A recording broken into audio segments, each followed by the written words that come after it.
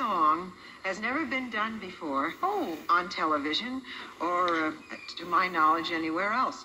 It was written, the music was written by Jerry Mulligan, the famous jazz saxophonist. Who was married to Judy.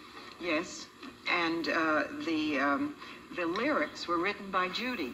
And they wrote this song and several others for a musical, which was never produced, based on the Anita Loos play, Happy Birthday. And you're going to do that one for us. What's it called? It's called Something Lovely. Something Lovely. Mm-hmm. Gene Stapleton singing Jerry Mulligan song, Something Lovely. Jerry Mulligan and Judy Holiday.